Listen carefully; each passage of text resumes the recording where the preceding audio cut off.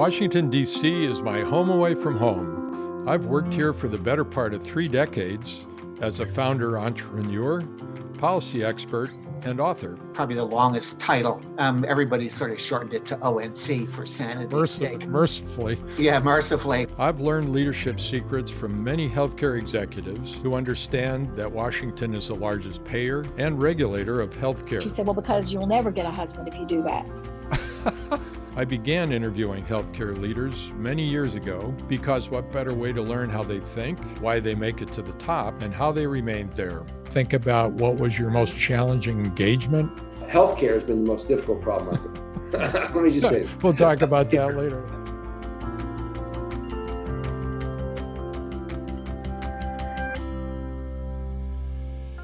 He was expelled from high school, backpacked across Panama, and he's an industry leader in healthcare IT. Today, we are featuring Dr. John Glaser, an executive in residence at the Harvard Medical School.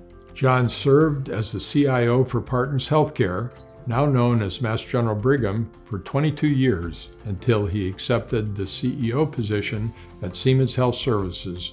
We discuss why he made the jump and the differences and similarities between leading an academic health system and a commercial company, and between the CEO and CIO roles.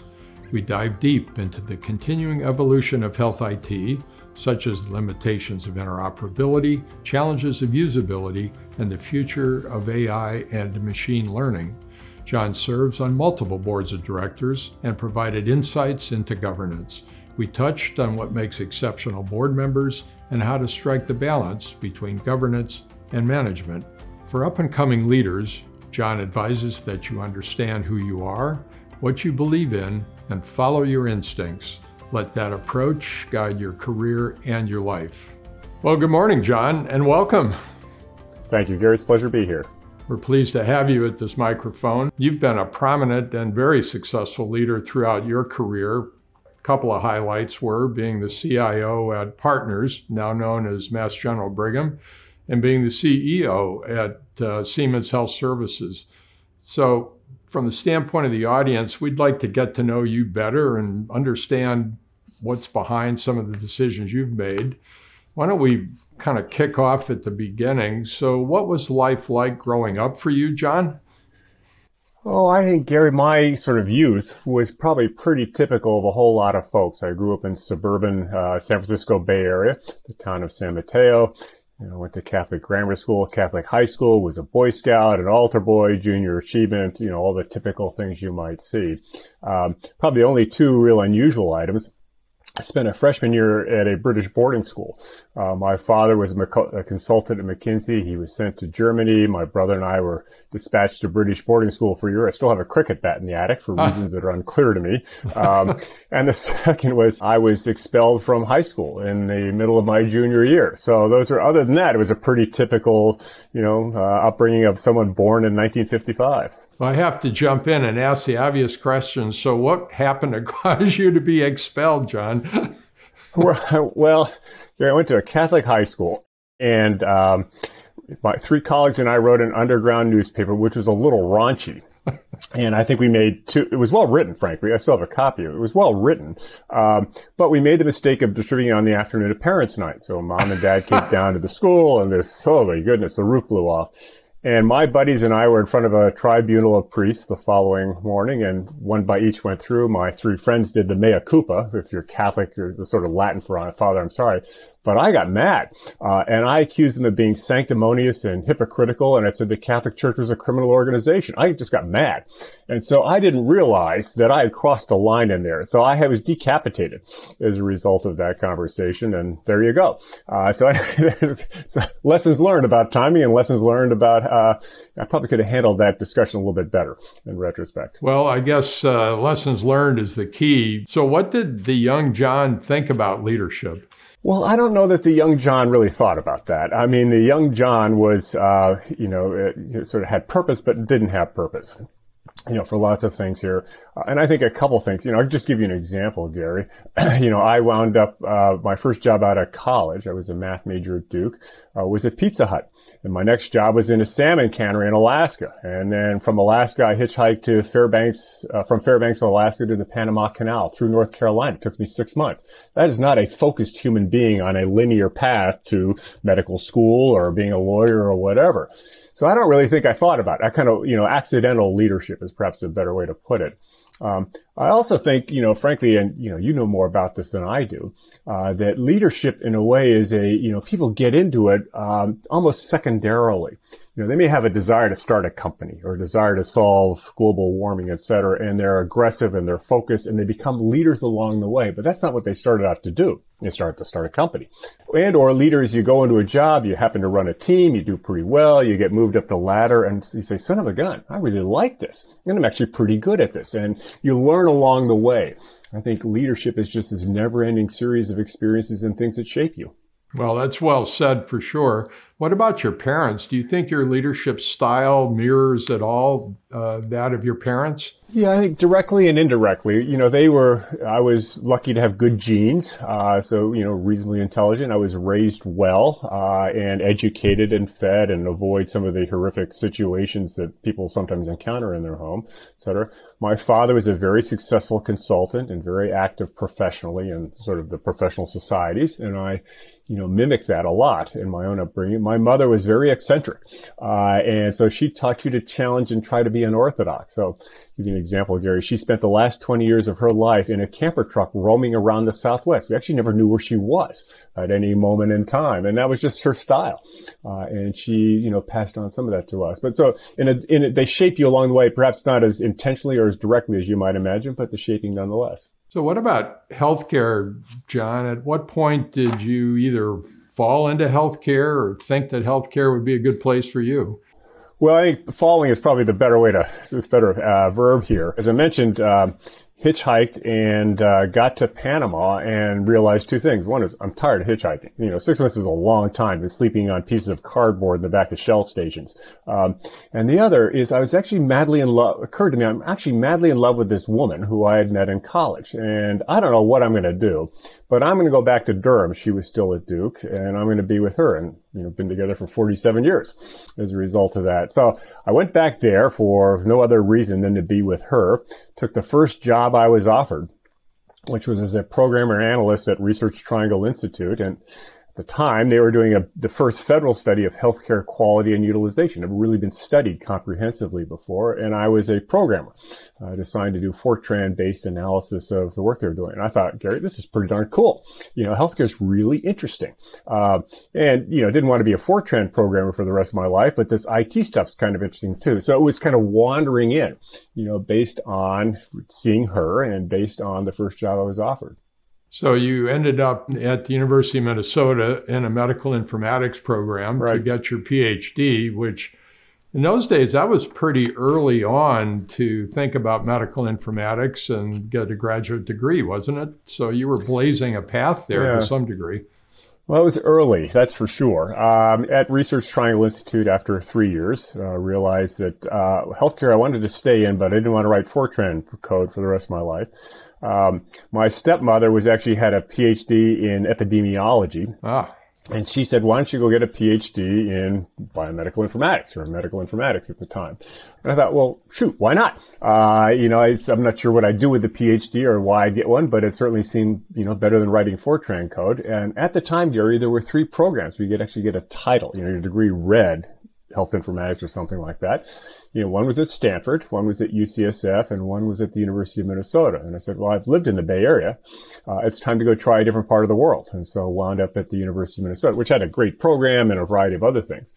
Plus I got my expenses, tuition, and some nominal room and board covered, by them courtesy of the National Library of Medicine. So anyway, that's why I wound up in Minnesota. There weren't many programs at the time. Right. Well, you traded down on the weather going from Duke to Minnesota, but well, I got to say, Gary, after growing up in California and then 8 years in North Carolina between college, and I got there, I couldn't believe the settlers stopped. I said, you got to be kidding me. This is so cold. After one night, we're off to Salt Lake City, we're off to Palm Springs or whatever. And then I looked in the white pages, which we don't use these days anymore, but at the time you did. And there were 11 pages of Olsons. And I thought, no wonder the Scandinavians, this is just true. Like home. No wonder that people stayed. That's true. And I can talk about Minnesota because I grew up in Duluth, Minnesota. So goodness gracious. I understand that. Well, what led to accepting the CIO position at Brigham and Women's? Well, I got out of graduate school, and, when I got to graduate school, a number of my colleagues were doing IT, sort of designing the next generation of the electronic health record, or figuring out how to represent medical knowledge. And so that's important, but not nearly as important as making organizations adopt it well, doing great things, and how organizational change was hard and management was hard. So I wound up going to a lot of classes at the Carlson School of Business while I was at the University of Minnesota, very management-centric. Came out of there wanting an interesting quasi-academic environment without being an academic, and wound up at Arthur D. Little, big consulting firm in Cambridge, which brought us out to the Boston area. And after a year, was asked to run their healthcare IT consulting practice, which I did, and really loved it. I mean, great people, smart people, etc. However, a long way to respond to your question. But, a couple of years into that, my wife said, look, we've got 2 little kids and we want a third, and this is the wrong time in our family's life for you to be gone 3 days a week or 5 days a week. And she was absolutely right. So I got to get off the road. The secondary is I've been dispensing lots of wisdom. I'd walk in a room and I was this wise 31-year-old consultant here, with still an umbilical cord attached. And I'd actually never lived this wisdom. So, it's like difference between raising a kid and reading about raising a kid. Right. There's a world of difference, on the two. So I said, well, I'll go try it. Maybe I'll, take this job. It's local. It's a great organization. Get me off the road and it'll give me a chance to take the wisdom. So that's how I took the job early in 1988 as the CIO at the Brigham. Well, you were a CIO. Then, of course, Brigham and Women's joined with Mass General to be called Partners, which is now Mass General Brigham. But you were there ultimately as CIO for roughly, 22 years? Yeah. Yeah. So what were the major changes during that time? I mean, IT really almost developed completely in healthcare during that time. How do you look back on that, John, and what do you think the major changes were during your time as CIO? Well, there were multiple, Gary, as you can imagine. One is this extraordinary change in the technology. So, when I first got there, the personal computer was still new and the network PC was new. And we used to have committees looking at PC purchases, make sure they were astute, et cetera. So you move from the personal computer to the web, to the mobile device, to now AI. You say, golly, there's been extraordinary changes in the technology. Similarly, IT in early 88 was still pretty much the back office, just keep throw coal in the boilers every morning, make sure the payroll gets done and the lab works and all that other stuff. And by the time I was done, it was pretty much a strategic asset where you really began to think about how to leverage it competitively and further very important strategic initiatives. And along the lines, the clinical systems, the electronic health record and decision support, et cetera, what took through leaps and bounds. So there's just been incredible progress in doing that. And I think they're taking a complicated organization like the Mass General, you marry it to another complicated organization, you get an even more complicated organization. So a lot of changes about how you manage, very complex organizations. And along the way here, it was this movement to value-based care, which you've seen a lot of, this sort of slow-moving glacier through the valley, but it's moving through the valley. And you began to see the real advent of measuring care quality and worrying about errors and how we're doing with populations. And probably last but not least, Gary, is, professionally I became quite active, with HIMSS and CHIME and writing and things like that. Plus having 3 daughters who went from infants to outstanding young women, along the way here. So a lot of change, as you can imagine, in a 22-year period of time. Well, John, it started out, as you point out, back office. We're talking health IT, particularly in a health system. Back office, you ended up really working with the CEO, the board of directors, CFOs. I mean, it became a very strategic kind of position. How did you handle that just professionally and personally, that growth in different focus over the course of the 22 years? Well, I think it was fortunate, like perhaps most folks who you talk to, Gary. I had some people along the way who shaped me.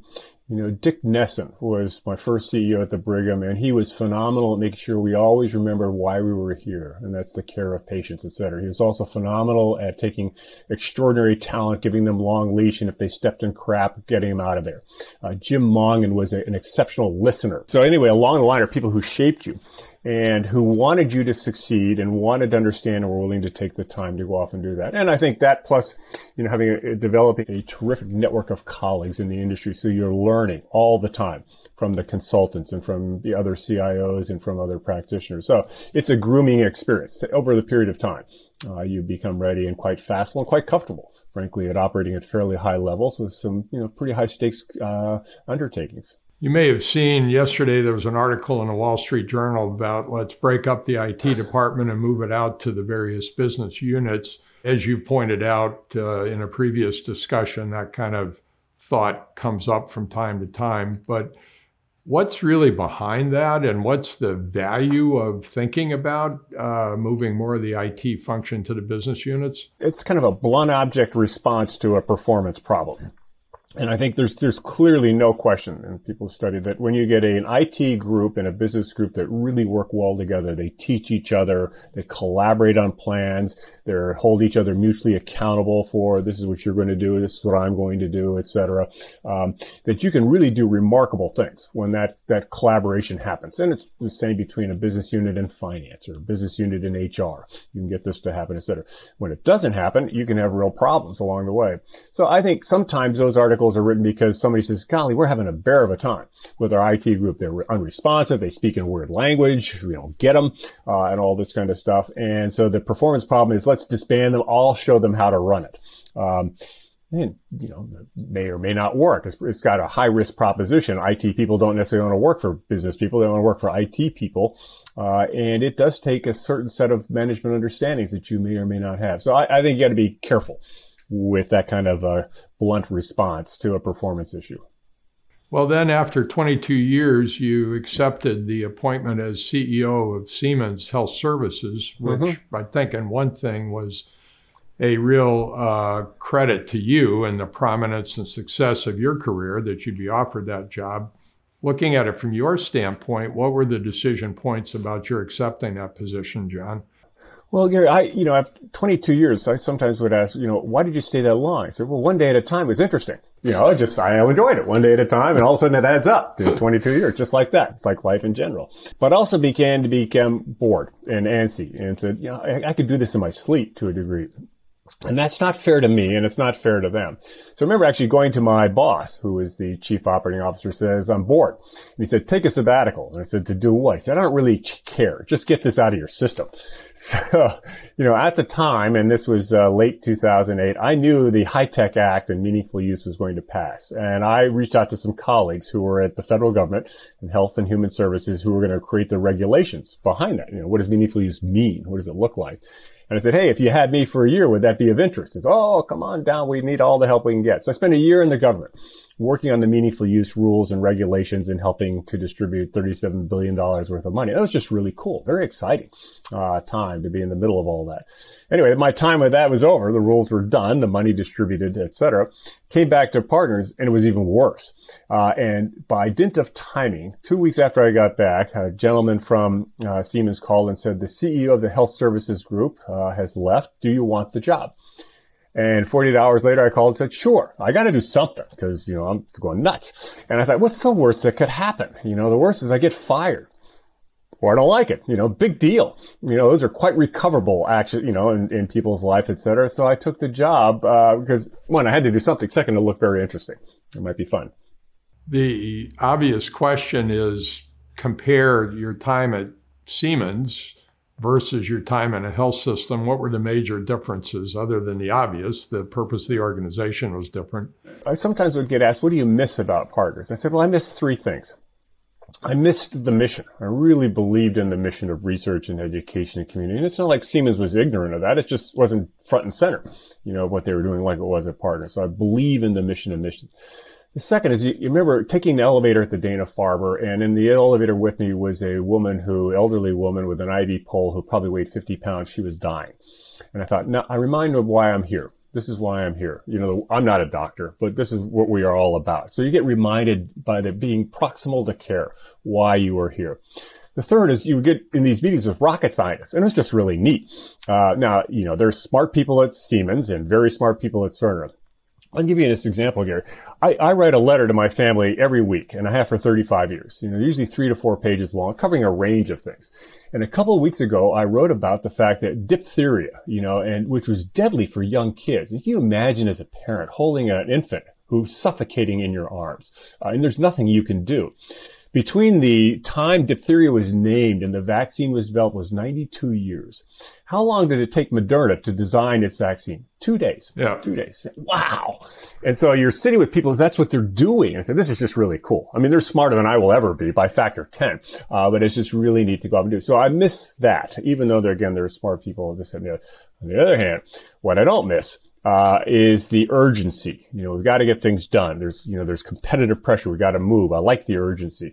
I like the clarity of decision making. It's pretty clear, how to get things done. And we didn't waste a lot of time on a lot of committees to doing this.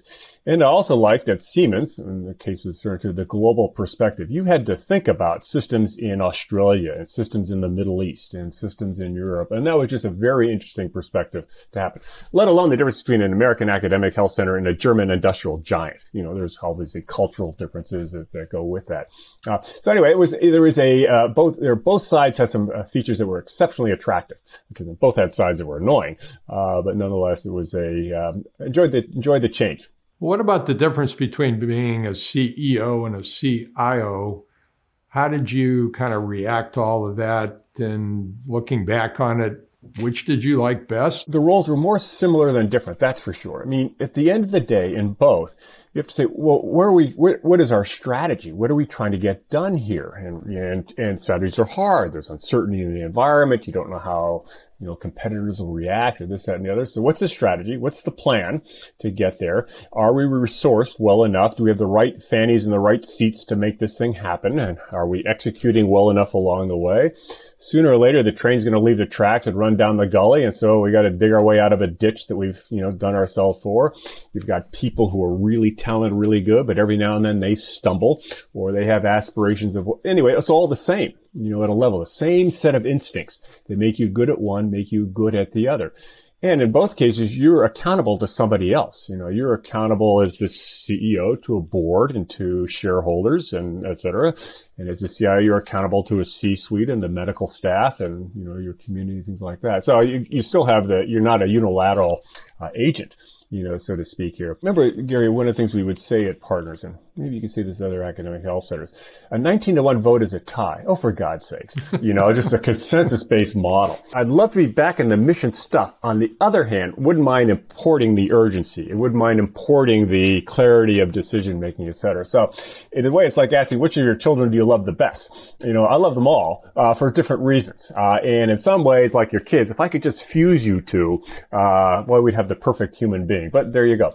Anyway, I can't pick one. I'd like to fuse the two if I could. Yeah, well, that's wisdom speaking, John. What was the toughest decision you made while you were the CEO at Siemens, do you think? Well, I think the hardest decision, and there were, complicated decisions about, do we fund a new product and will it do well in the market, and how do you sunset a product when people still depend on it, et cetera. And I guess the hardest decision, and perhaps the one I was biggest disappointment, is I really wanted us to make a go at it at Siemens. It had struggled over the years, some bad decisions were made, and not that we were flawless, because we had our own share of decisions that weren't so smart. But I thought, golly, we're going to show them how to do it within this Siemens. It's big industrial giant, make MRIs and power plants, et cetera. And at the end of the day, that wasn't going to work. That's not who they were. We weren't moving fast enough in a meaningful use era. And so it was time to find, as we called it, a better owner. And as you know, Cerner became the better owner. And on the one hand, that's absolutely the right thing to have done for the customers and for the business and for the industry. On the other hand, golly, I wanted to make it work. And we didn't. We just weren't able to do that. And the whole Siemens operation built on shared med originally, Mm-hmm. right? The financial model that was just an awesome financial product. It was, I'm sure, hard layer on the clinical side and then find that the better option was to sell the business. So that was a tough one. Let's go to data, healthcare data, which has the importance of it and the magnitude of it has changed a lot over the last 20 or 30 years. You were at the High Tech Act. You were right there at the beginning as as the regulations were being developed.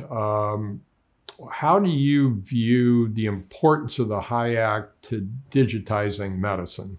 Well, I think it was exceptionally important. I mean, I remember sitting in the halls of the Health and Human Services, and you can see they had a board with one big S-curve, which was at their time the thought of here's, the accountable care. Value-based care is going to have an S-curve that looks like this. You say, well, if that's the case, it's impossible to do value-based care really without a digital foundation. That's correct. So we actually have to precede this S-curve of value-based care with an S-curve of adoption. And that's why meaningful use came to be. And you say, did it, in fact, give the 2-year, what it was supposed to do, head start, 3-year head start on laying the foundation? Absolutely. We went from 10% of hospitals or numbers like that of using sophisticated clinical systems to 90% of physician practices too. So it really, laid the foundation in lots of ways. So thumbs up, accomplished. It also elevated the role of the federal government in the healthcare IT landscape immensely. Largely before that, it would deal with HIPAA and a variety of other things, but now it was the biggest the biggest gorilla at the table in terms of what was going on there, et cetera. Now, it created left some what I call hangover issues. So, usability is still an issue. Interoperability is still an issue across the board. And I think, Gary, frankly, a lot of organizations said this is a mandate. I'm going to install it and check the box, just so I get my check and I don't lose conditions of participation in Medicare programs. But what they never really did was to optimize use of it to improve care. They just, quote, installed it, like installing new fixtures in your toilet, et cetera. So I think there's some untapped potential in there. But nonetheless, there is the federal government laid the foundation, exposed some secondary issues, and elevated its role in the conversation. Interoperability is obviously a big issue. I'm sure you all knew it. There's just a bunch of barriers there. Yeah. What's the time frame, John, do you think, to kind of resolve this interoperability gap, if you want to call it that? Will we see at the end of this decade, will we be through this, or what's your thinking? Well, I think, as we've all seen in the 21st Century Cures Act, there were some provisions there that made it really, if you were, quote, engaged in information blocking, you got beat up a little more severely than you might in the past, and laying out certain application programming interface standards, et cetera. The other thing, Gary, is I think we have to be a little bit more thoughtful and real about this topic. In no industry is there broad interoperability. End of statement. So sometimes we get into this conversation that, golly, in banking, I go anywhere in the world, use my ATM and get some money. And that's true. On the other hand, if you were to go to your bank tomorrow and say, Bank of America, whatever it is, say, I want $20. And Bank of America says to Gary, you don't have it. You only got 10. But tell you what I'm going to do. I'm going to reach into your other bank accounts, the one you have at Citizens and Wells Fargo, see what I can find. And if I find $10, I'm going to bring it back and give it to you. That does not happen. Why does it not happen? Because the banks don't want it to happen. Why do they not want to happen? Because they don't want somebody to say, holy smokes, Gary's got a lot of money. Maybe if I send him some, inducements, he'll leave Wells Fargo and come to Bank of America.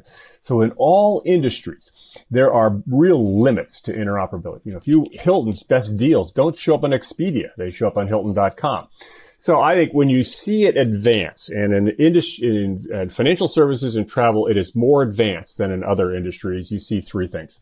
One of which is focused on a limited targeted set of transactions, extracting cash, or in our case, prior authorizations perhaps, or insurance claims, et cetera. So a very targeted set of transactions. Second, very clear business cases when there is a case. So people say, I'm willing to pay for that. I do want to see that happen. Different from a use case, which is, that's cool, but, don't ask me to cough up money for that. And the third is a body which brings all the players together that says, let's hammer out the details of standards, of capital investments, et cetera. And Banking Swift is one of the organizations that does that. The Open Travel Alliance does it in travel. So will we ever see it in healthcare? We'll see it better. Will we have this sort of nirvana of free-flowing data everywhere? Not a chance that will happen. It's never happened anywhere. Yeah, that's a well reasoned point. You mentioned usability. What about usability relative to doctors using the EHR? How will that unfold over the rest of this decade? Oh, I think it's a tough one here. I think there's multiple levers you can pull and are being pulled. Sometimes the design is crummy. So, no wonder, because it's confusing, et cetera. I do think there's some technology that can help, like we're making a lot of progress in voice recognition. So rather than type, you just talk. And there's really real progress in sort of leaving some of the interaction burden that can go on. So we'll make technology advances. Sometimes it's because these things are poorly implemented. I mean, KLAS, as you know, KLAS did a study once and found that for Epic and Cerner customers, there are organizations that are happier than happy and organizations that matter than hell about the whole thing. And same system, same Cerner system on both, same Epic system in both. Why? Well, it's, training was good in one, not so good in the other. Workflow design, all the stuff that goes with implementation. So above and beyond design, say, did we implement it correctly? Did we train people correctly in this, that, and the other? I think the third thing that we can do is be sanguine about the fact that how long would it take you to write a prescription on a pad? 2 seconds. How long is it going to take you on a computer? No matter how well you do it, 30 seconds. So some things will just take longer. We're asking you to take a burden because we want clarity and decision support, et cetera. And then last but not least, Gary, I remember, sitting in these meetings at Partners doing a design of our electronic health record, and we wrote our own for, several different reasons. And I remember listening to this committee of docs say, well, why don't we have them do this? They should ask about smoking centers. They should ask, are they safe at home? They should ask about this, and they should ask about this.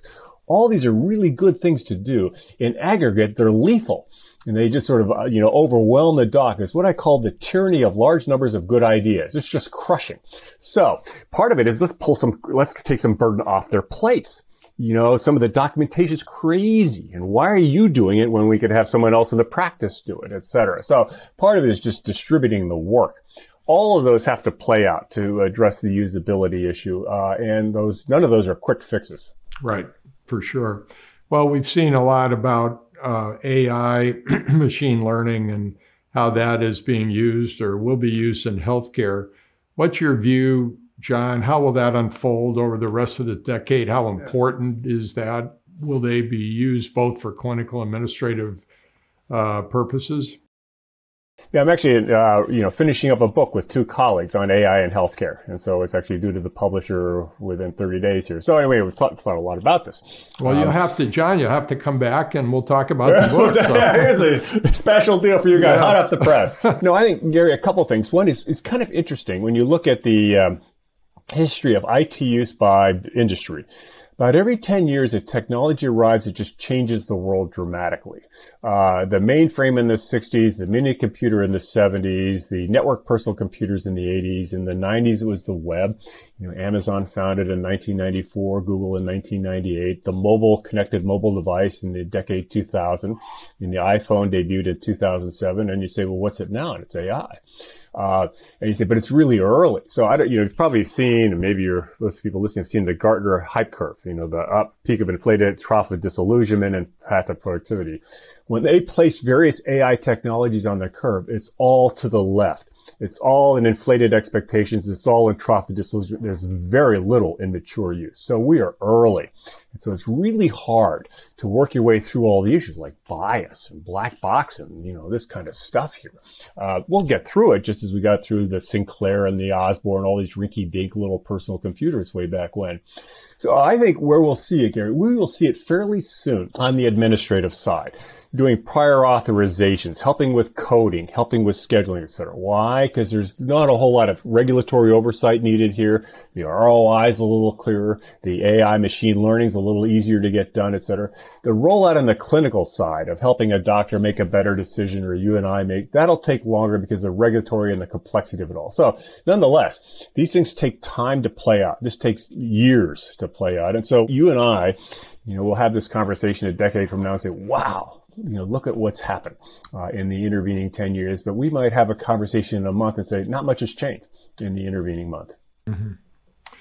Well, you published recently an article in the Harvard Business Review, something about the 5 principles of consumer experience. Share with us, John, if you would, the themes of that article. I was at CHIME, which is the healthcare CIO meetings, and being a former CIO, listening to a number of my colleagues talk about what they call the digital front door, in their organizations. And basically it says, we want to give a digital setup whereby patients can find a doctor, schedule an appointment, look at the results, pay their bills, et cetera, to sort of ease the experience, the consumer or patient experience, and, perhaps catch up with what you have in other parts of our lives, like banking and checking into flights, etc. So they were talking about the digital front door, and it's a smart thing to do. And I thought about that. I said, that's a smart thing to do. However, you got to think about 5 things, as you go about this type of stuff. And that's what the article is about. Here are the 5 things I think you got to consider as your plans evolve here. One of which, Gary, and you've probably seen this too. In healthcare, there are patients and there are consumers. Right. People receiving care, people like you and me making decisions about breakfast, right. Or what kind of car we bought. And we keep the two separate. And I said, they're not separate at all. In fact, patients are always consumers and consumers are always patients. So, as a patient, you make a decision. Do I take my meds? Do I do my rehab? Do I stay with the doctor? I'm making consumer type decisions. And as a consumer, you're making decisions about your health all the time. Do I get up and go running or not? What do I eat for dinner? All this stuff here. So I think, one of the things you got to be careful in healthcare is treating them as separate individuals, as separate personas. They're actually the same. So just be careful about that. So that's number 1. Number 2 is you got to be careful about the term digital front door, because we often take the first wave of IT digitization.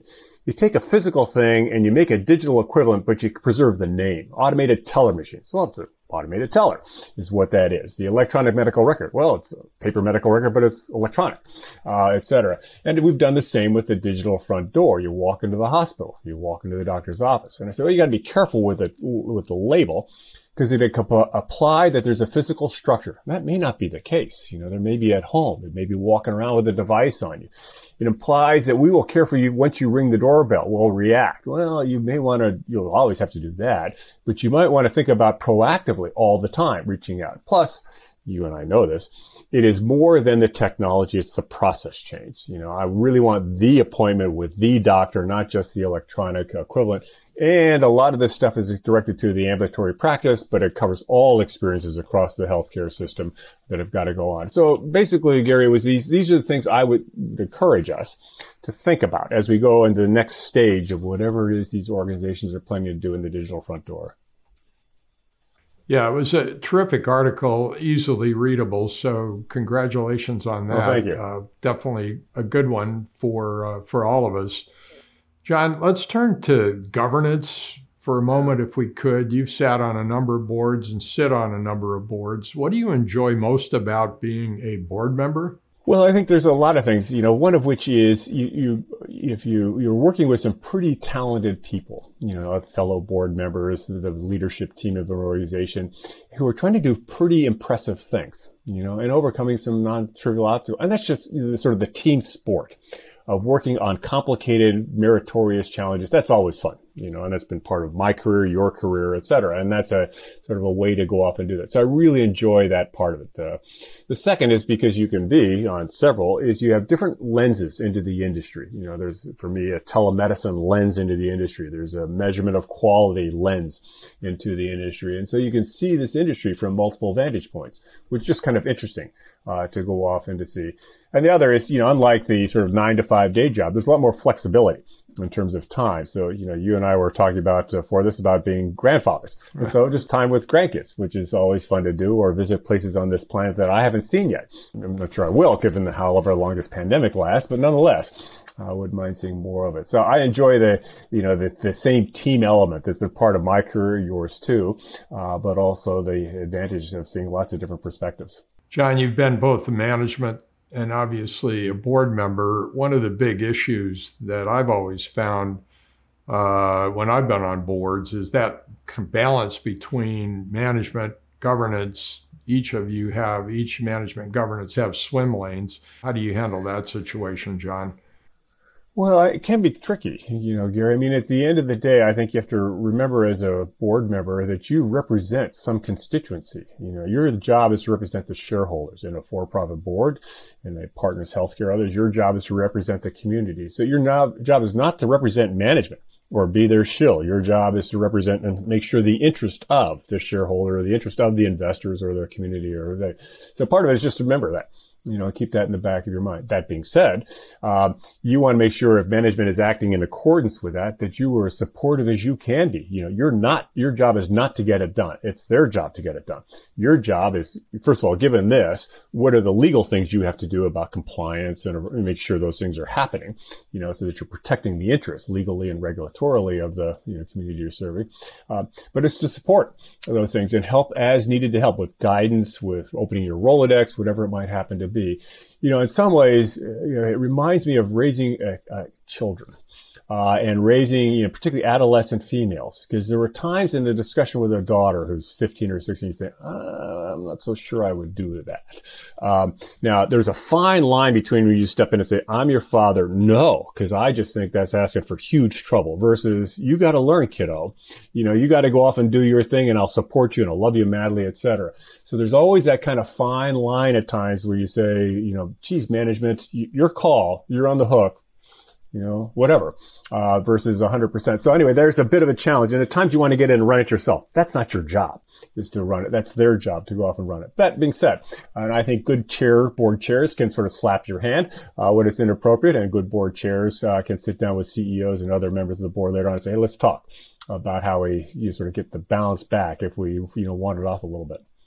What are the characteristics of an exceptionally good board member, John? Oh, I think, Gary, a number of things. There's the usual of any senior leadership person, that they're bright, they're honest, they're direct, they communicate, all the things you'd want to see, just regardless of whether board member or a C-suite person or mid-management level, you'd want to see that. and things like that. I think they bring something to the table that is clear to them and clear to the others. And that can be because they know a whole lot about a particular topic that's really important to us. Or they're about as well connected as anybody could possibly be, in the industry, et cetera. Or they bring a brand and a legitimacy, frankly, because they're on the board. This board must be, whatever it is, it's clear why there's an asset that you bring to the table across the board.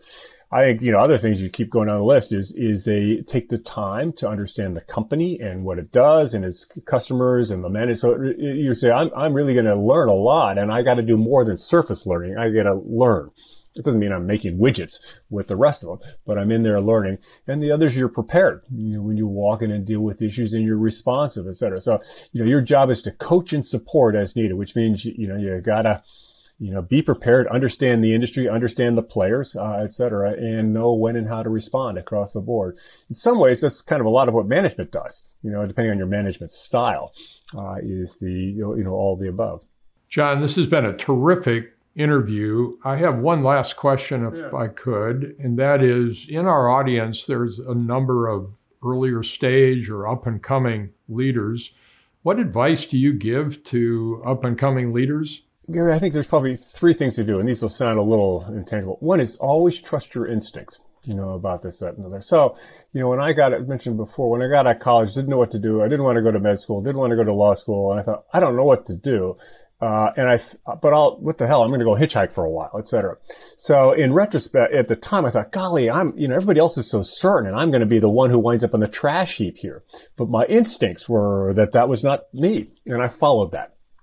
And similarly, I got down to Panama, and I said, I'm madly in love with this woman. What the hell am I doing down here in Panama? So I'm going to go be with her. It'll work out. So trust these instincts that you have. It goes with the second thing, which is understand who you are and what you believe to be true. And so there are certain things that you value. And like, part of our earlier conversation, I value the mission, and I value this, and understand that, and understand how you learn, and understand what you like and don't like. And so don't do things, if you get away with it you don't like. Last thing, Gary, is, and I've talked this a couple of things, at the end of the day, all of us pass away. And you say, well, if I had 5 minutes left and I wanted to look back on my life, what would I want to say about it? And you say, you ought to have that list. What do you want to say? And to make sure that any given day, you're doing the things that help you say what you want to be able to say when that time comes. And sometimes you get asked, well, John, what would you want to say? I said, I want to say 5 things. I want to say that I'm as madly in love with my wife then as I am now. The second is that my 3 daughters will have led lives as blessed as mine. They've taken their own paths, and God love them, etc., but they will be as fortunate as I've been. The third is that I've been spared crushing pain and poverty and bigotry, etc., and all the crappy things that can happen to people. And if I'm not spared, at least I dealt with it, with courage. And then the fourth is that the people who I work with will say I inspired them, taught them, and led them well. And then the fifth is that the industry I served and the organizations that I served are better because I was here. There's never going to be a plaque to me in some, monument somewhere. That's okay. And if you can say those 5 things or whatever your list is, then you will die with a smile, et cetera. So those are the 3 things. Trust your instincts, know who you are. And, you can't really develop that list when you're 16. When you're 36, you'd better be able to do that. And so that's what I would pass on to the folks who are listening and who have terrific and brilliant careers ahead of them. John, great advice. We appreciate your time today. Well done. Thank you, Gary. It's a pleasure, and it's always good to see you, and thanks for taking the time. I enjoyed it.